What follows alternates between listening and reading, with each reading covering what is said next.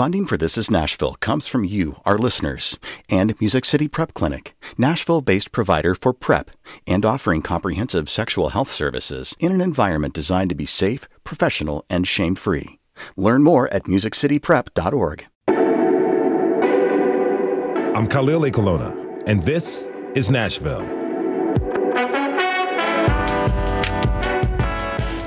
It was today, about 60 years ago, when 10 Nashville women and men risked it all to join the Freedom Riders on an interstate bus.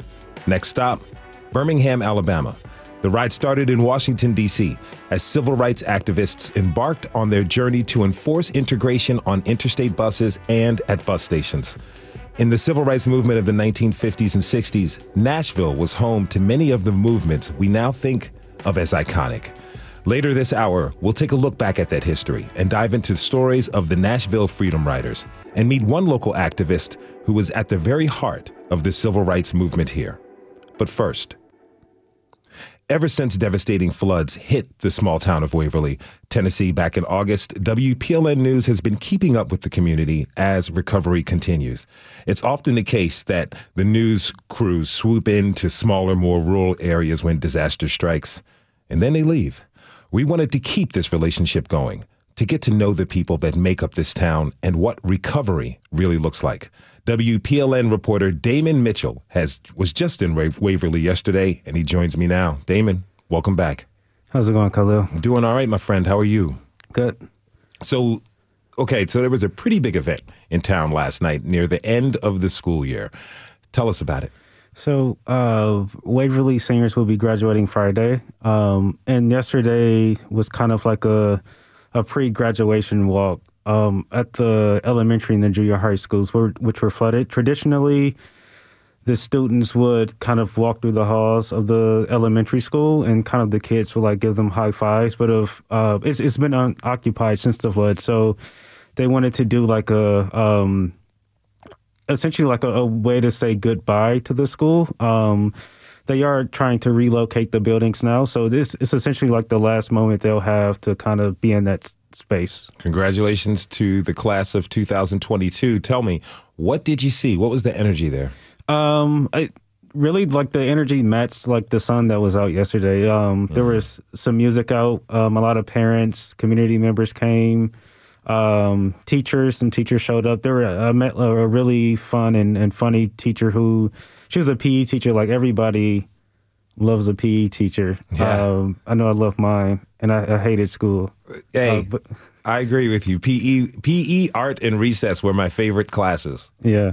But she like led the walk. So that was kind of a fun thing. But yeah, just family, friends, teachers, and community. Is the community planning anything particularly different for this year's graduation ceremonies? I wouldn't say that it's anything necessarily different, but of course it'll probably be a much different mood because of the flood. But so I imagine it would be different in the sense that maybe how people are feeling, what it means to them, things like that. So you met Marilyn Phillips, the retired PE teacher that we're both so fond of. She led several dozen of the high school seniors on their graduation walk outside the flood-damaged schools. Let's take a listen. It's just surreal, really. It's just hard to think that we're going to drive by here and it won't be here. It's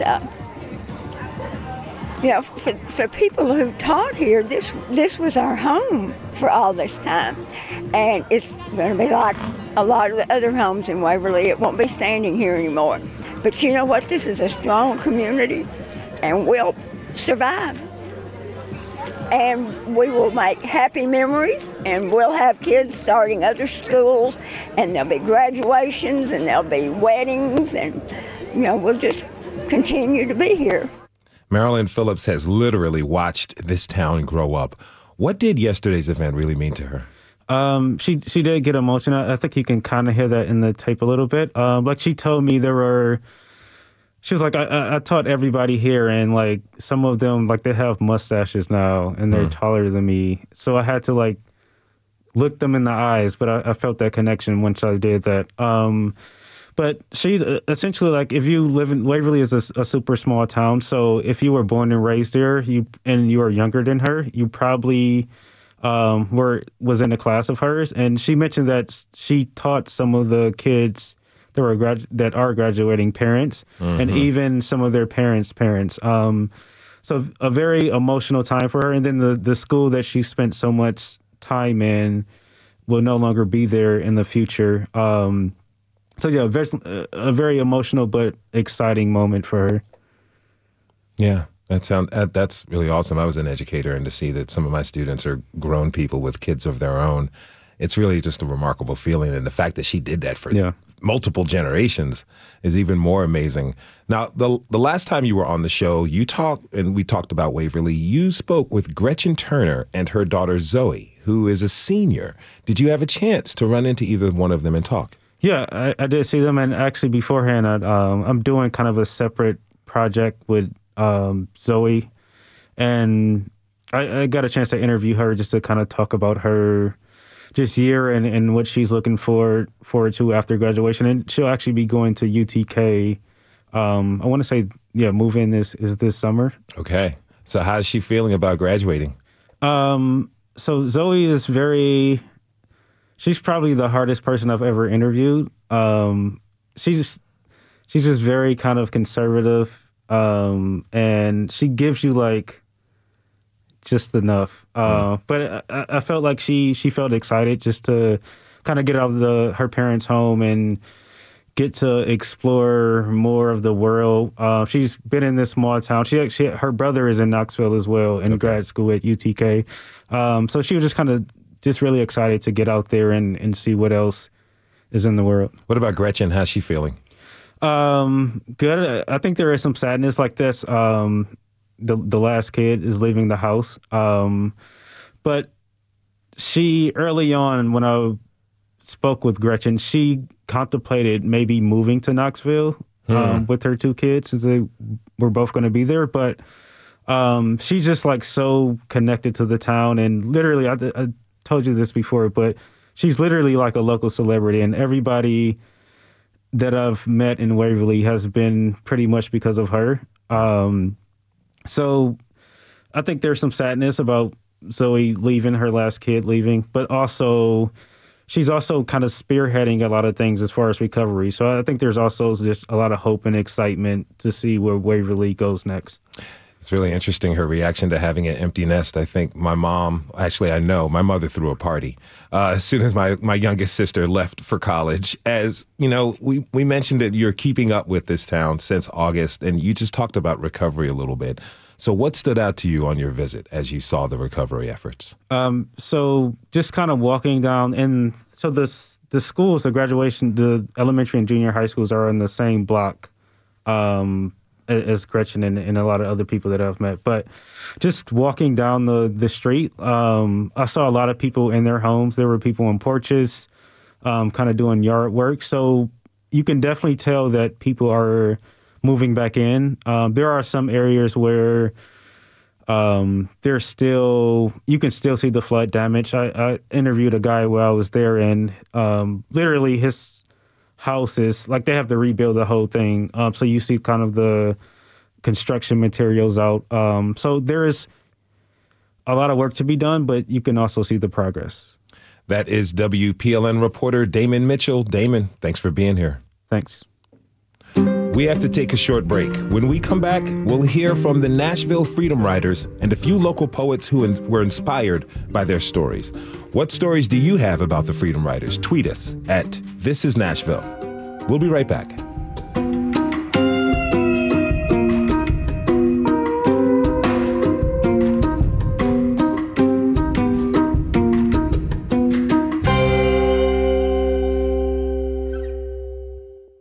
Funding for This Is Nashville comes from you, our listeners, and Music City Prep Clinic, Nashville-based provider for PrEP and offering comprehensive sexual health services in an environment designed to be safe, professional, and shame-free.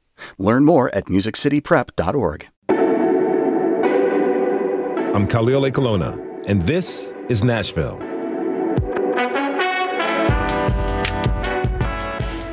Picture the scene. It's May 1961, and you've just heard about a group of black and white students traveling by bus to Alabama, trying to challenge the vice of segregation and getting mobbed by the KKK. Would you volunteer to go next? For some college students in Nashville, the answer was yes. The late Rip Patton remembers the story of how that journey began. We figured that our phones were tapped here in Nashville because about 2-something in the morning, John Siegenthaler, who was sent by Bobby Kennedy to get CORE out of Birmingham, get him on a plane to New Orleans and then back to Washington, D.C., was in his hotel room. He said that he was in his hotel room feeling good because he did what the President of the United States and the Attorney General told him to do, and he was very successful with that. So his phone rings, and it's Bobby Kennedy. And Bobby Kennedy said, "Who in the hell is Diane Nash? Call her and tell her not to send those students down on a freedom ride." So he calls her, and he's pleading with her, and she said to him, "Sir, we know that somebody's going to die, but we're not going to let violence overrule nonviolence. Our first group has left Nashville already. You're a little bit too late." On this day, May 17th, 1961, a group of black college students left Nashville for Birmingham to join the Freedom Ride. My first guest, Joshua Moore, is the producer and host of Nashville Public Radio podcast Versify. In its 2020 season, the local poets interviewed 4 Nashville Freedom Riders and then wrote poems based on their stories. Joshua, thanks for joining us. Thanks for having me. So you grew up in Nashville. What did you learn about the Freedom Riders growing up? You know, you hate to say it, but frankly, next to nothing. Yeah, there was not, I took advanced history courses in high school, and there wasn't a ton of focus on kind of localized history or state history. But even when there was, it was not a story that, if there was, it was like a footnote to, the larger narratives of the civil rights movement. I didn't know in any way how pivotal of a role they played. So what surprised you as you were working on this project? What'd you figure out? I think what surprised me is how pervasive the efforts were, like how much of the community was involved at different levels, and the ways in which, beyond the students themselves, like their support systems, though they might not have been overtly out marching with them, were working behind the scenes to really kind of like put their back behind the movement. Some of them selling off property, some of them like representing them pro bono. In the case, many people are familiar with the story of Z. Alexander Luby's house being bombed, but he was a representative for the students in the sit-ins. And so like all of the network of people who kind of undergirded them to make their work possible. It was stunning. The interviews you all did for each episode really gave these complex stories a chance to breathe. In one episode, Rip Patton explains how the Nashville students ended up in Jackson, Mississippi, were arrested and sent to Parchman Penitentiary. So there were over 325 of us in Parchman. And we never got outside. The whole time we were there, we were inside in our cell block and in our jail cells. And of course, the guards we would sing. Again, we announced our presence through our songs. And we would sing songs, and the guards didn't like that. And so, the only thing they could do was to take something away from us. For example, a mattress. This mattress was probably an inch thick on a steel bunk bed. And so if you don't stop that singing, we're going to take your mattress away. Okay, open the door. They'd open the door, and we'd throw our mattresses out in the hallway. "You can take our mattress, oh yes. You can take our mattress, oh yes. You can take our mattress. You can take our mattress. You can take our mattress, oh yes." So they would do different things to us. Even the food, they would put stool softener in the food, and you're sitting in there. They turn the heat on in Mississippi in the summer during the day, air conditioner on at night, and turn the water off so that you could not flush the toilet that was in your the commode. And you and your cellmate, trying to make decisions who's going to go first. All these different things. But, we were there for a purpose. My next guest is Destiny Birdsong, who interviewed Nashville Freedom Rider Dr. Rip Patton. Destiny, what was it like hearing his story in person? It was life-changing for me. I feel like I heard it at the exact time I needed to. I was undergoing some really drastic life changes, and to hear about the resolve of these, teenagers and young adults, like fighting against this overwhelming racism and these structures of power that even invaded their bodies. Like you just played the clip of him talking about the stool softener. It really changed how I thought about myself. It changed how I thought about the Black people who came before me. And it changed how I thought about the power of, nonviolent resolve. Yeah. Unfortunately, Dr. Patton passed away last September, and I never had the pleasure of meeting him. So Destiny, tell me, what was he really like? He was wonderful. He was very kind. He was incredibly knowledgeable. He was a little bit flirtatious, which I appreciated. Clearly he had excellent taste. But one of my really powerful memories of him is we had a dinner shortly after recording the episodes for Versify, and the dinner was in the civil rights room of the main branch of the public library. And after that, it was lunch actually. So after the lunch was over, there was a bunch of food left, and he took the food to his church because his church did outreach programs for unhoused people. And just that act for me really made clear that his activism was lifelong, and his activism was a practice that happened whether the mic was on, whether the camera was on. He really did devote his entire life to trying to make the world a better place. So he was a really wonderful human being. I think about him often. I love to hear that, and thinking about this whole situation and how awful it was. But when Rip describes it, there's like this fondness in his voice. What do you make of that? Is that the magnanimity of his spirit you just described to us? I think so. We were kind of stunned during the interview, Joshua and I, because he was describing these really harrowing experiences, and we were just like, what?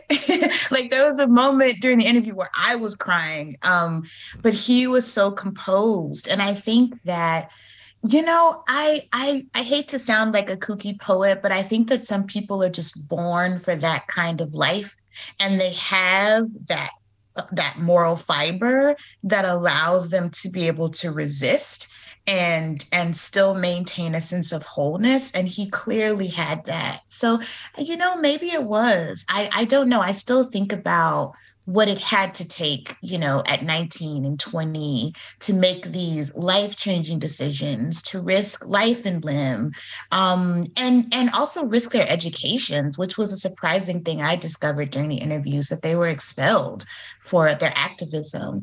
I don't know what it takes, but whatever it was, he had it.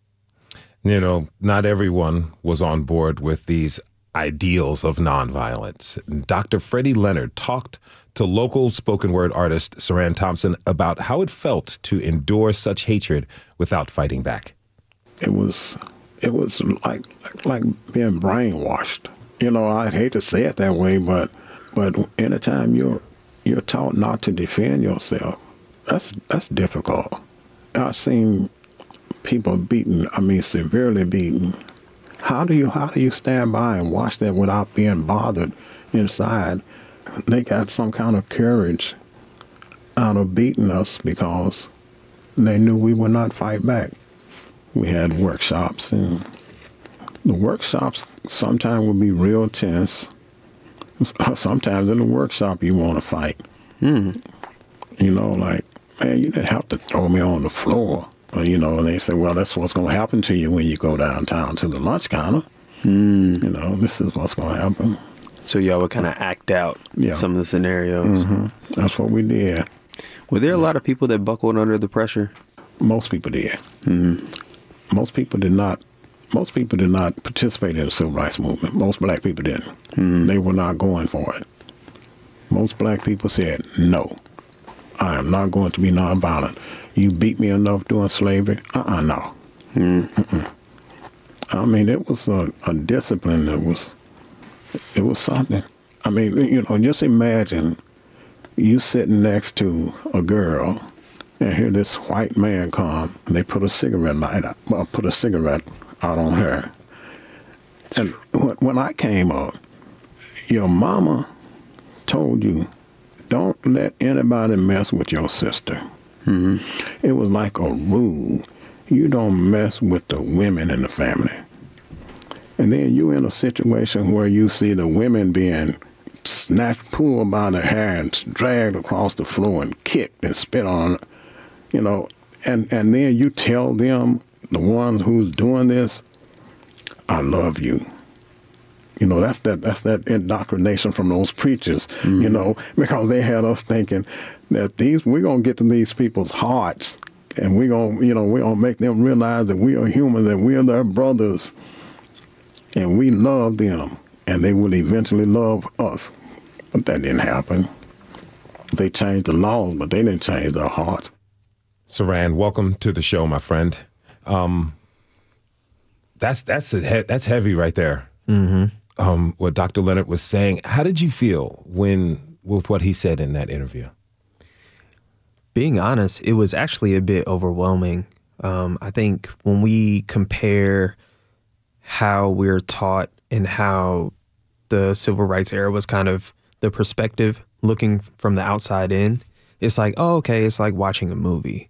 But talking to him and him really being able to paint these vivid pictures and you being able to really step inside of that, it's arguably some of the most horrific stuff that I could imagine. And not even just what's happening to them from other people, but that internal struggle and wrestle of, okay, well, if I'm committed to this nonviolence, but it's literally fight or flight, and I can't fight and I can't fly, what am I supposed to do? So, you know, looking back at it, you kind of alluded to it, the civil rights movement, we love to really glorify the nonviolence as the only valid way to make that change. But Dr. Leonard points out that is a lot to ask.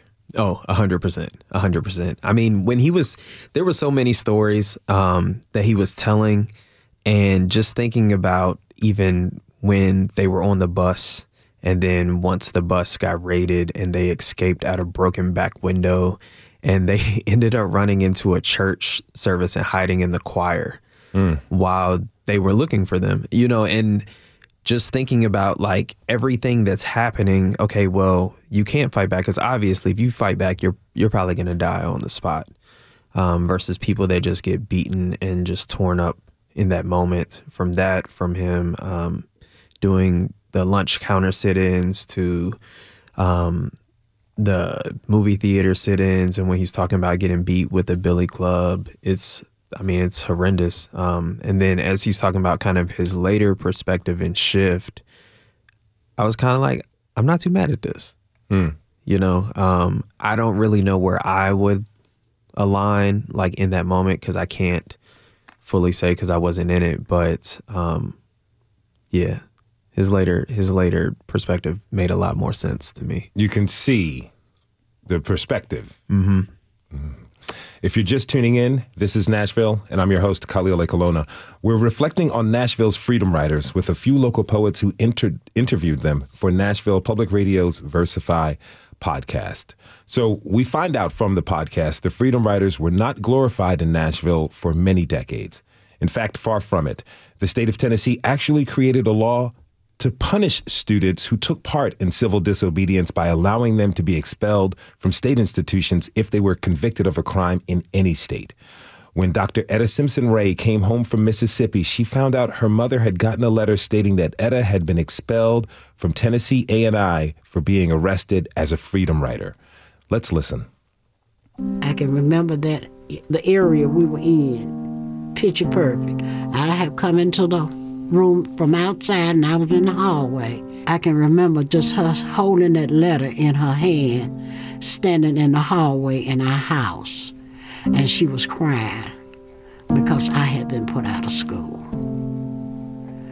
It just hurt her that bad. I would have been the first kid to go to college.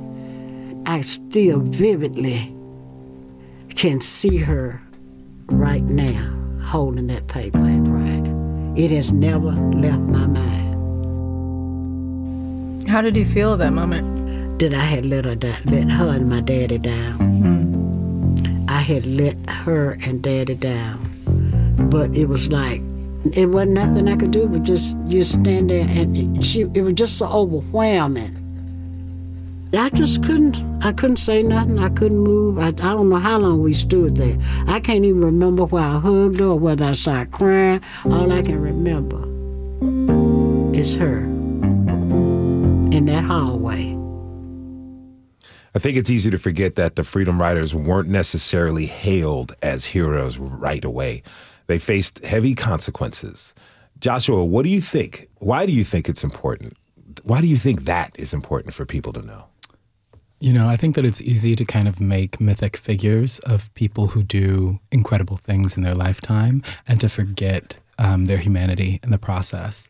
And to really be grounded in the fact of like their reality, that these were, many of them teenagers, these were young people who had dreams and aspirations and who were mortgaging their entire futures with, if we're being honest, no certainty that the efforts that they were putting forward would bear any fruit. And that the consequences they suffered were life-changing, and that they are things that stay with them for their entire lives.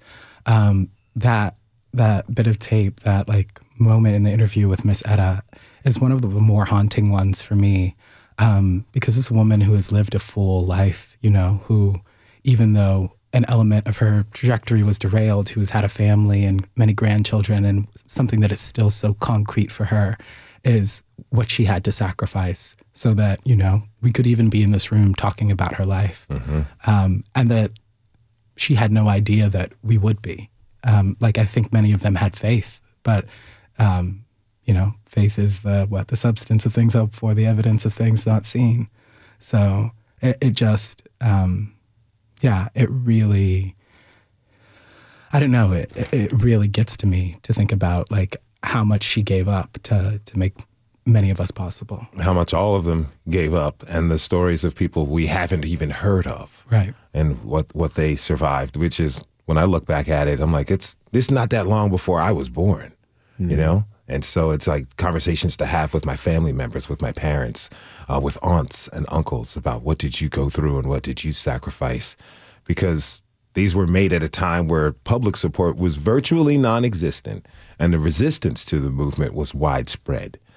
Destiny, talk to me about how, looking at the entirety of the movement as it actually happened, how does that help to give us clarity and perspective? You know, I think that's a good question that may be better answered by people who are a little closer to the then than I am to the now. You know, I think that there's a lot we can learn about how organized they were, how undeterred they were, how deeply invested they were in community uplift, right? Like, as Josh was saying, like the potential of sacrificing their own lives for, you know, the greater good of the people who were around them and the people who would come after them. I think that those are things that sometimes get lost in like the shininess of the platform, of the stage. And, you know, I think those are the things that, for me, like, were so powerful to just be sitting next to and hearing, you know, the life stories of.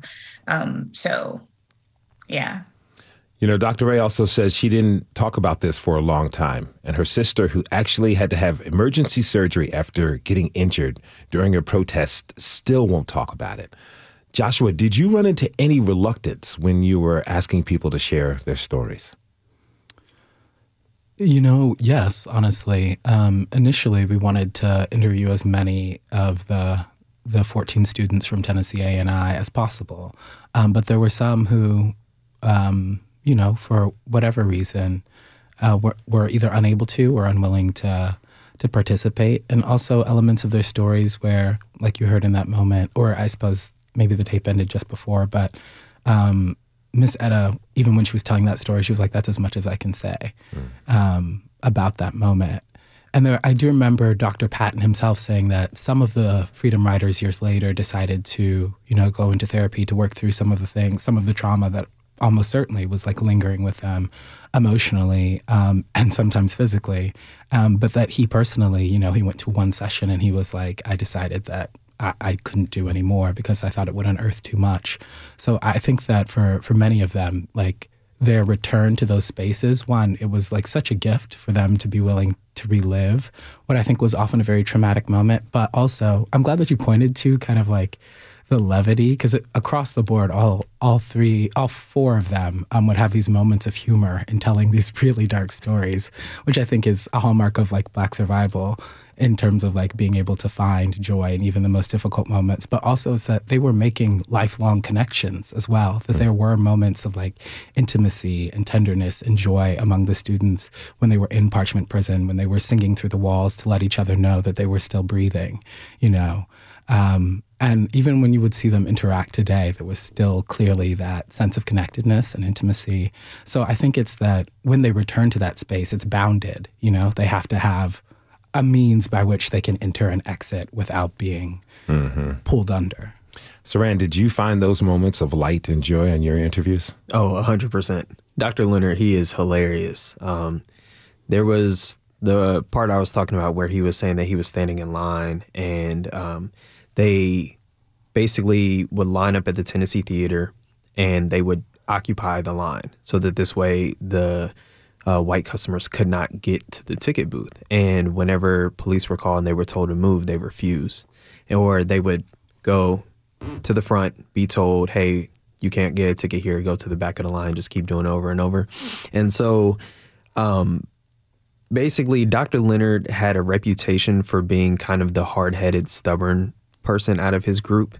And so he alludes to the story about how basically he wasn't afraid of like the police in a billy club and he wasn't afraid of like standing up there. And he ended up getting beat on the head and it kind of became like a joke amongst them, but like in a real way of a significant way of downplaying what actually happened and what would be classified as a very traumatic experience, but it's something that you can still kind of find like that reprieve in that moment. So, y'all conducted these interviews in the fall of 2019, then 2020 rolls around. I'm curious about this experience, like interviewing the Freedom Riders, learning about the activism of the civil rights movement in the 60s, and that happened 60 years ago. How did it affect how you perceived the aftermath of George Floyd's murder and the global protests? Destiny? Oh, I think I'm still processing those things, right? Like, I think that, I don't know. I feel like conducting these interviews makes me more hopeful.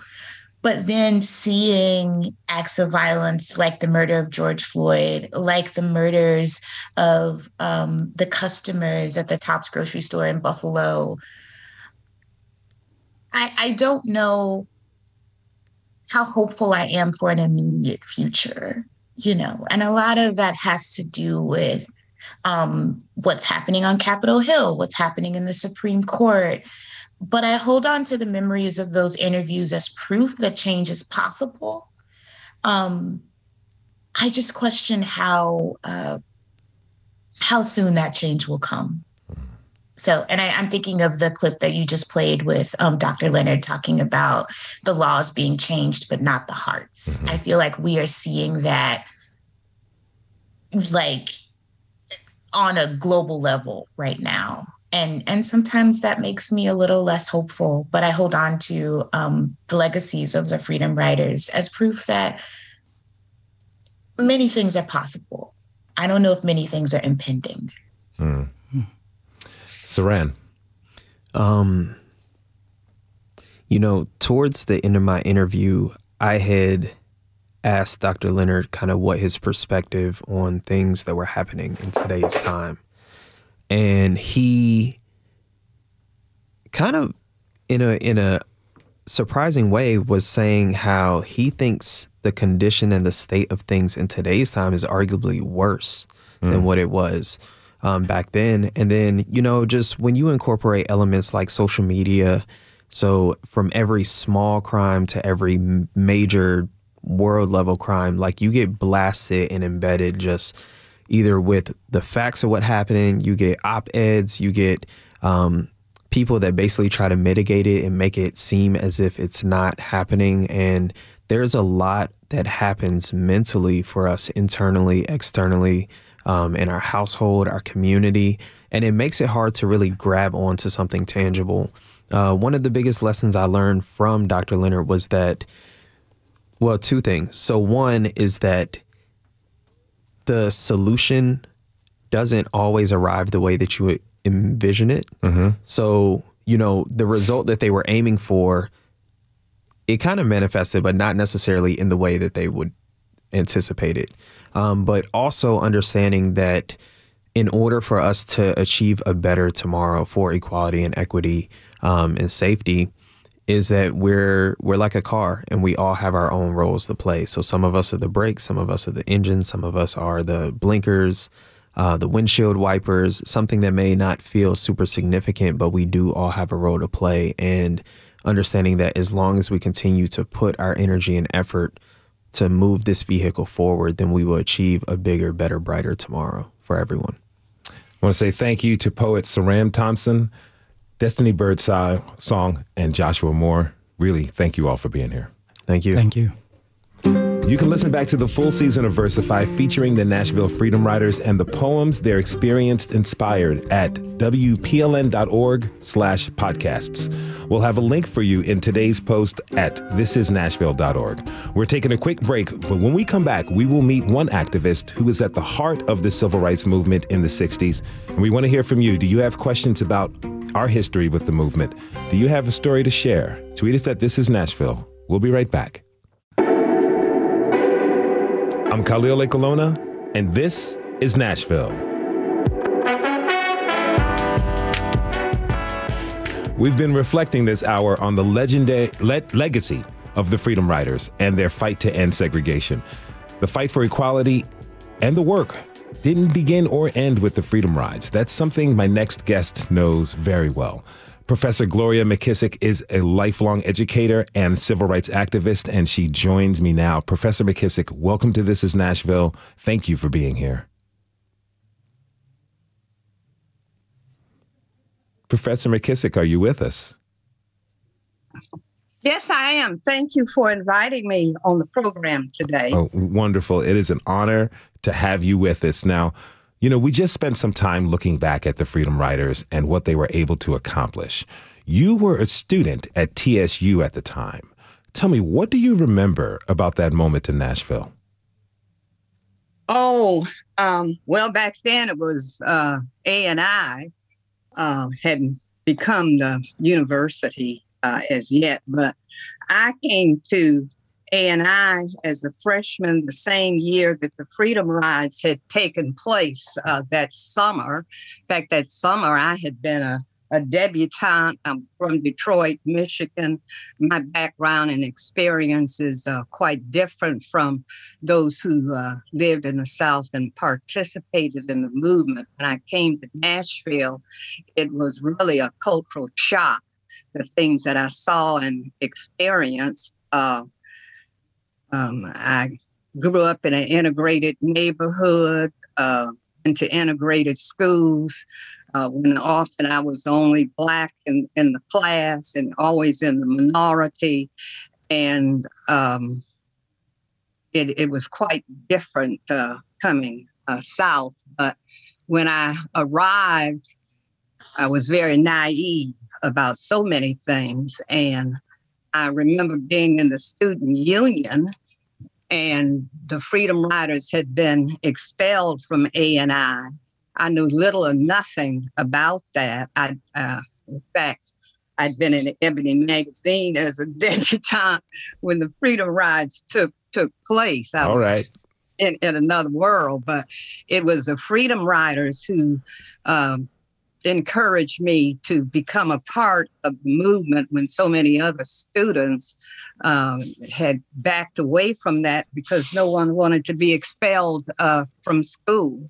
And it was Freddie Leonard, in fact, who was one of the expelled Freedom Riders who came around to us and the student after student in the union and was asking us, would we go downtown and participate in the sit-ins? And it was his encouragement and other Freedom Riders who recruited me into the movement. And that day I did participate in my first a sit-in. What was that like? What was that like? What was it like at your first sit-in?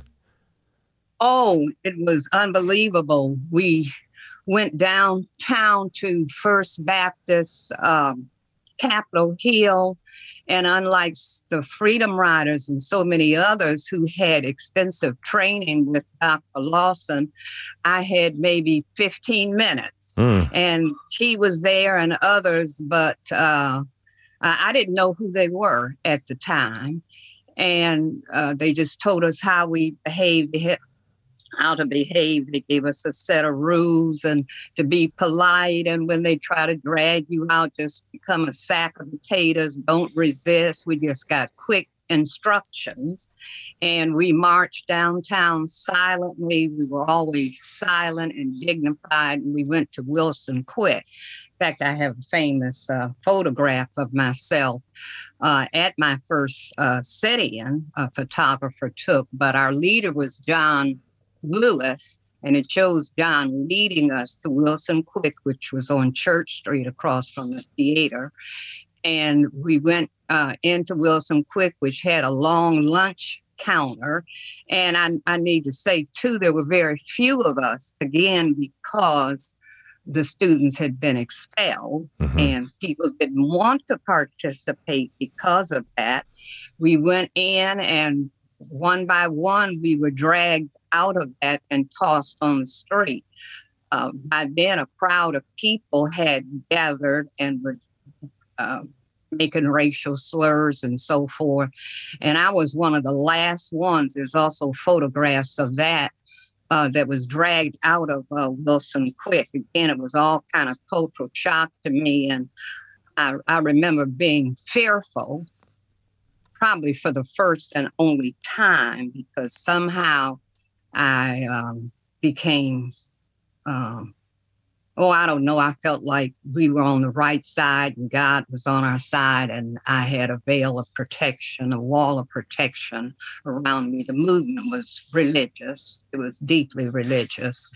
And they dragged me out of there, and I never will forget as they pulled me across that floor. They had asked, us to leave, and we said very politely we were not leaving. We wanted to be served. And they had soaked up the windows. The customers had left, and it was only the waitresses and what did they call them?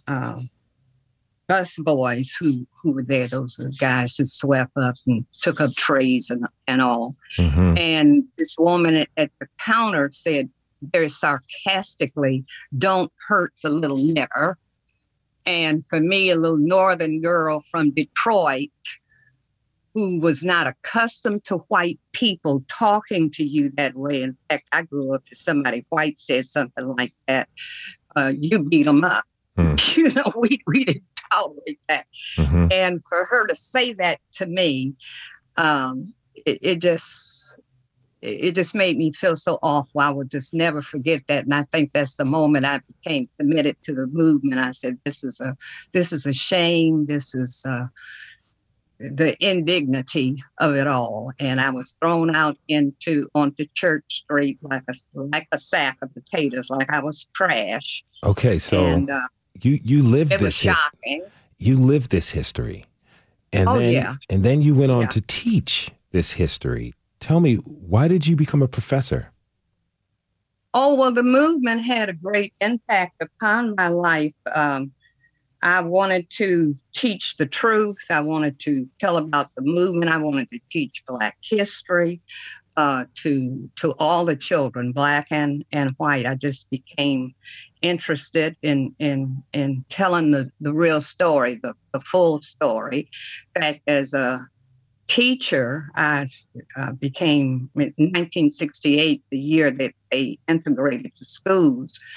I was fresh out of college, and I taught in a newly integrated school, and that was the experience as well. Everyone had to get used to one another, the students and the faculty, and I have many stories about the integration of the schools, and became part of the committee to help integrate the schools and make changes. But I taught the Black history. I worked on curriculum guides that was inclusive of our history, as well as women's history, minority history. And I worked on textbook committees, a state textbook committee, in selecting books for the schools and making sure that our story was in there, not just pictures, but we were part of the narrative. I just dedicated my life to trying to tell the truth. So as an educator, having dedicated your life to this movement and telling the truth, how do you feel about how history is taught today? Well, they're trying to change history and it and exclude those stories. It really disturbs me, the decisions that have been made about what is taught in the schools today. And it makes me feel like all my work and effort, has gone down the drain because we're moving backwards. It's very disturbing. And we need to continue and dedicate ourselves to make sure we're on the boards of education, that we are hiring teachers that are willing to tell the truth and take chances and maybe go against the law or the rule like we did back then. And as Spike Lee said, do the right thing. Yes. Yes, ma'am. I'm really thinking about the mass shooting at the Buffalo supermarket over the weekend. The 18-year-old white suspect was targeting the Black community. 10 people were killed because of the color of their skin. Every time this happens, it feels like, here we go again. And let me ask you, Professor McKissack, are we really learning from history as a society? Are we stuck? Or are we stuck in this perverse loop? I don't know. To me, the movement is not over. It's not over till it's over. And there will always be racists among us, just like there's still Nazis among us, and we know what they did. So the struggle continues, and we must continue to be activists. I really believe in activism, and I made that an intricate part of my teaching, that I formed organizations for students to learn how to implement Martin Luther King's philosophy of nonviolence. Was a part of my classwork, and all the students knew the rules to conflict resolution and had to use them. Even if they wanted to discuss with me their grade, they had to go through those steps that Dr. King talked about, being nonviolent. We have to teach, we have to educate, Professor McKissack? Encourage people and not just act on their emotions. Yes. Really quick, 30 seconds left. You've lived this. Tell us, we have so much to deal with as a society, as you pointed out, but what does the future look like in your eyes? It looks dim. It looks dim. And like I said, we have to continue to be activists, and that's the only way that we can continue to move forward, because there are those elements in our society that are conservative and want to turn back the clock, and we have to stop that. Professor Gloria McKissack was central to the civil rights movement in Nashville in the 60s. She has since dedicated her life to it. And as an activist and educator, Dr. McKissack, thank you so much for being on the show and sharing your story with us. I hope to have you back on soon to continue telling us stories. Oh, wonderful. I appreciate you. Fantastic. Okay, we want to thank everyone who tuned in this hour. A lot of people have been wondering what's going on with Centennial Park at the Pavilion. Tomorrow, we'll find out. This is Nashville is a production of WPLN News and Nashville Public Radio. Listen back at thisisnashville.org or wherever you get your podcasts. Our producers are Steve Haruch, Rose Gilbert, and Tasha A.F. Lemley. Our digital lead is Anna Gallegos-Cannon. Michaela Elias is our technical director. Our executive producer is Andrea Tudhope. The masterminds behind our theme music are Laurent and Namir Blade. Special thanks to Dr. Mary Jean Smith, Dr. Etta Marie Simpson, Ray King Hollins, and our news director, Emily Seiner.